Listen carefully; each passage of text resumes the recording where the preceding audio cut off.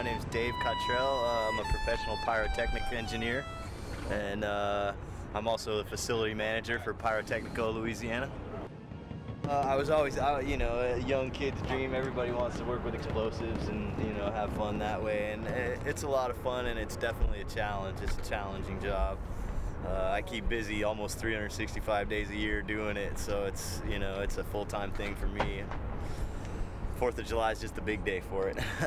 I've been a professional pyro for about 6 years, and before that I was a helper with other guys for a few years as well. We do some really huge ones. Our company's done the Democratic National Convention 2 years ago, and that was a major budget. It was almost a $250,000 show in Boston, and we do some other stuff in China and across the world as well.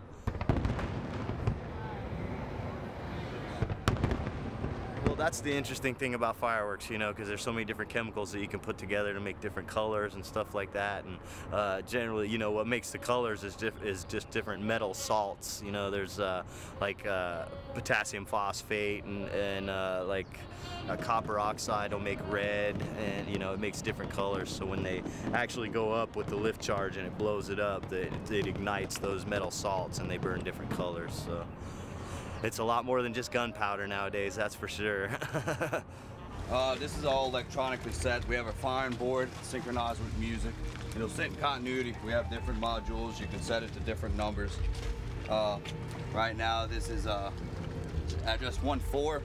If this is a red shell at a certain time, our plant manager actually scripts all the shells.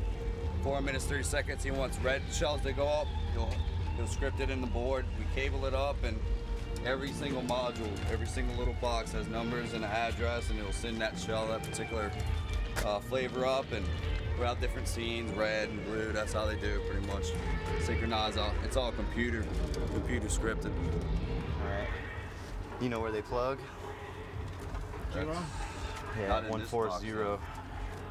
I think it should be this box. Oh, they're gonna put another one right there. Yeah, because we got 0, 1.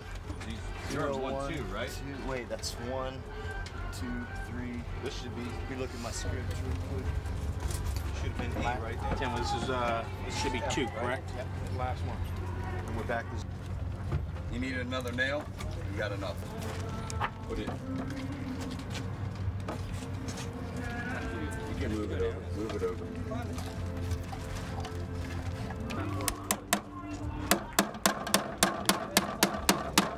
We'll be behind shelters at the far ends of the barge, and sitting there, I'll be on one board, Dave will be on another.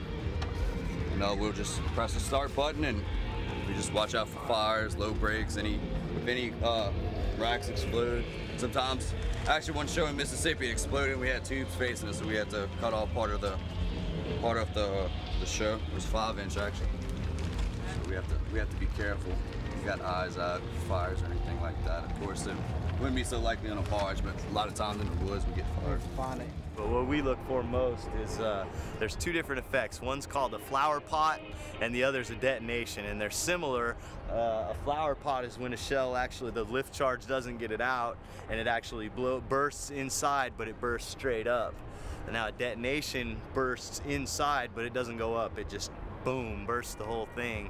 So when that case, that's a worst case scenario. I have a dead man switch is what they call it, you know, and it's I'll be holding it in my thumb the whole time, and you know, they call it the dead man because if I got hit or knocked out or something, my thumb comes off of it, it shuts the whole show down, and it starts from there. So, and actually, unfortunately, on this very show, before I ever moved to Louisiana about 5 years ago, a guy we had a detonation on the barge, and he went overboard and he drowned. So it can happen. It's definitely a dangerous situation, and whenever you got explosives, you know, it's always it's the safety minimum or maximum. You make everything as safe as possible, but there's always that chance, you know. So it's that's what keeps it exciting. Did I just give you the lesson? No, I didn't. And I can kind of show you how one of these shells works real quick. See, this is a 5-inch finale shell.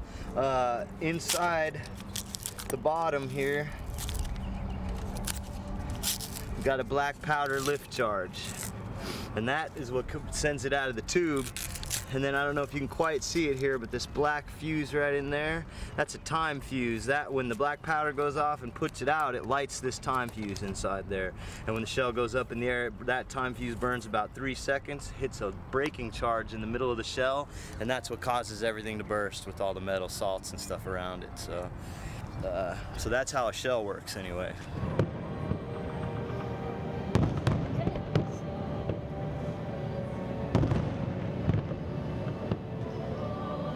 Put a lot of product on a bridge and 2 barges, and it's beautiful.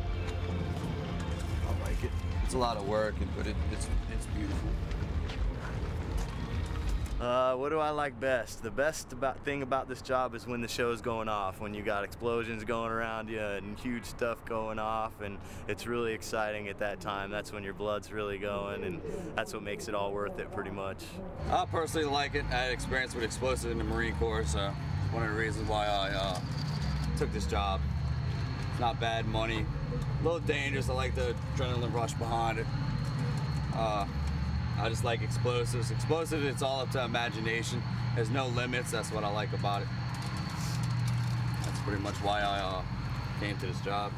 Throughout all this hard work in the weather, and you get aggravated and frustrated, but what gets me is when the kids scream and yelling and waving. I like that.